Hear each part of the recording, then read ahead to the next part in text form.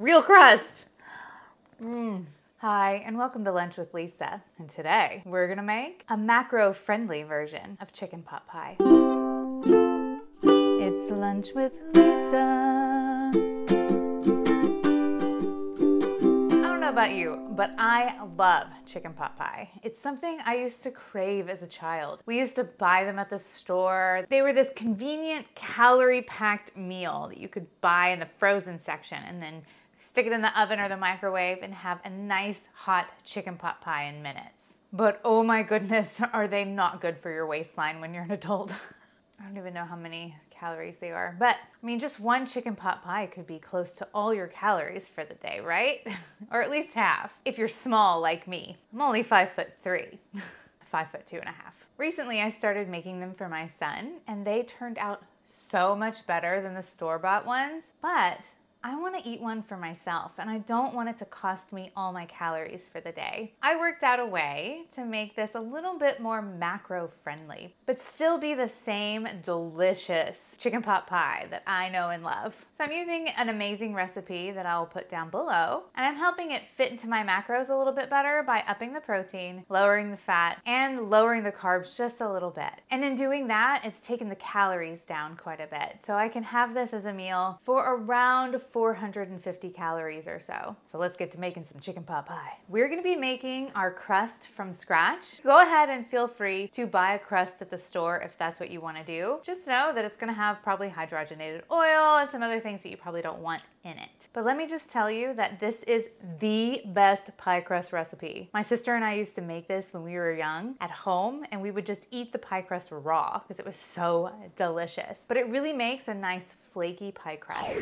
For the pie crust, you're going to need 3 cups of all-purpose flour, 1 whole cup of butter, 1 teaspoon of salt, 1 egg, 1 teaspoon of vinegar, can be white vinegar or apple cider vinegar, and a little bit of water.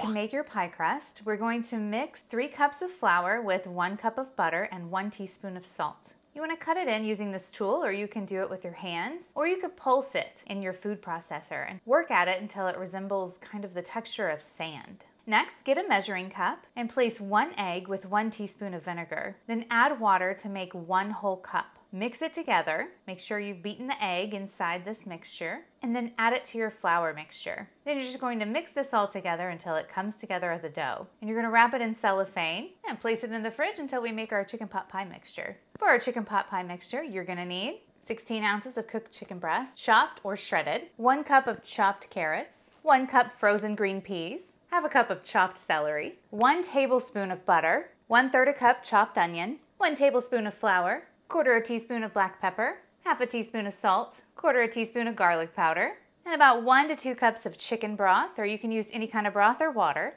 and about 3/4 a cup of milk. You can use almond milk or regular milk. We're gonna make individual sized chicken pot pies today, but you could make this all in one big pie. If you're going to make your pie today, preheat your oven to 425 degrees Fahrenheit. We're going to combine our carrots, our peas and celery in a saucepan with your chicken broth. Bring that to a boil and boil it for about 10 minutes. You're gonna drain and reserve the broth. Next, you're gonna take your chopped chicken and stir it into the vegetable mix. Then you're going to cook your onions with your melted butter in the saucepan over medium heat until they're soft. Stir the flour in slowly, and then add the pepper, salt, and garlic powder. Then you're going to slowly stir in your chicken broth and milk, and then simmer over medium-low heat until thick. Then remove from the heat. Now don't let this get too thick or it won't settle at the bottom of your pie. Next, you're going to get out your little pie tins. I like these small reusable ones that I found on Amazon. I'll leave the link down below for you to buy some. Then you're gonna spread your chicken mixture evenly at the bottom of your little tins. Then you're gonna pour your hot broth mixture over the chicken. Then we're gonna roll out our pie crust. Okay, we're going to weigh our pie crust out because I wanna make sure I'm getting the right amount. So for this recipe of pie crust, I worked it out to be 24 servings. So whatever the pie crust weighs, we're gonna divide that by 24. We're gonna take that amount and put that on top of each of our little pies, because that comes out to be 128 calories per serving. So in total, each chicken pot pie should be 483 calories. And you can easily program that into your macro day at 38 grams of carbs, 21 grams of fat, and 30 grams of protein per pot pie. How amazing is that? And I'm going to use one of these tins to measure how big I need to make my pie crust and make it just a little bit bigger. And then we're gonna fold the edge of the pie crust over the rim so it stays on. And then I'm gonna cut a couple slits in the top. Next, we're gonna put these on a cookie sheet. We're gonna bake them in our preheated 425-degree oven for 30 to 35 minutes, or until the top is golden and the pie is bubbling up through. We're gonna cool these for 10 minutes before serving. What I like to do is, instead of baking them all at once,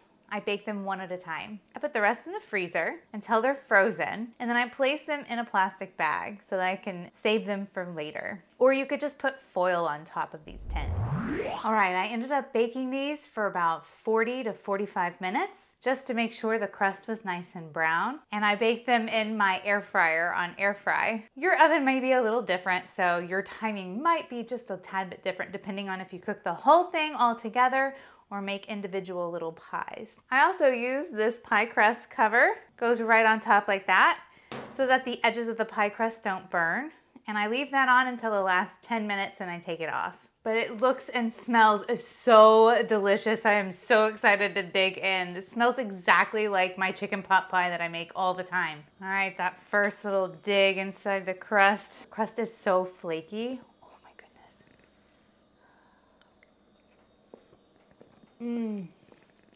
Oh yeah, you guys, this is what I'm talking about. This is delicious.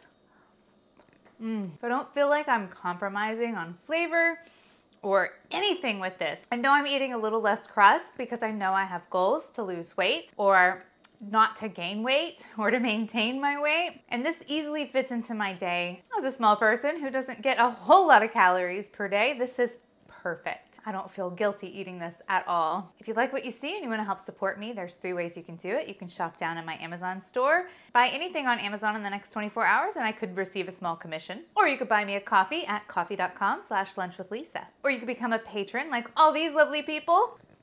Thank you. Patreon.com/lunchwithlisa. And it's always free to like, comment, and subscribe. And I'll see you in my next video. Go watch it. It's Lunch with Lisa. My friend Kristen nudged me to make a healthier chicken pot pie, and all the other options I saw and I've eaten out there are no good. I want that real crust. I want to taste it. But I don't want to deprive myself and have cauliflower. No, real crust.